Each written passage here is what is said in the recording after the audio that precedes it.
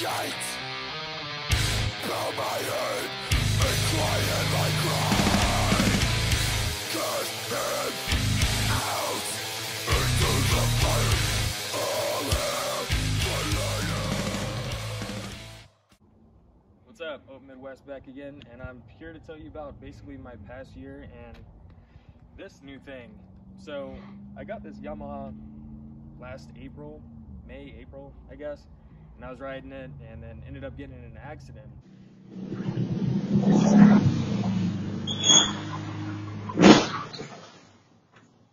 And it just messed the whole bike up. I rebuilt it,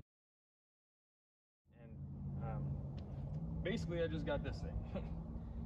So what I've done with this, I've done the custom bandana wrap, the 16-inch apes with the burly cable set.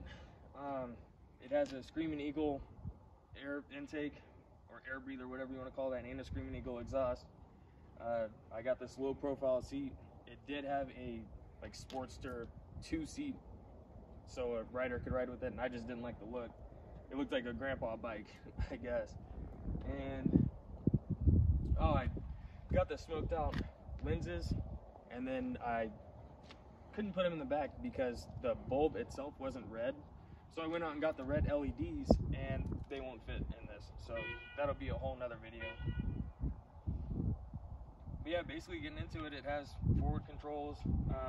Riding this on the highway is not fun, just because with your arms up like that, it's like a kite. It tries to blow you off the bike, and the low profile seat doesn't help. It has a 2-inch tank lift on it, just to give it the space between like the engine, so it has an old school look.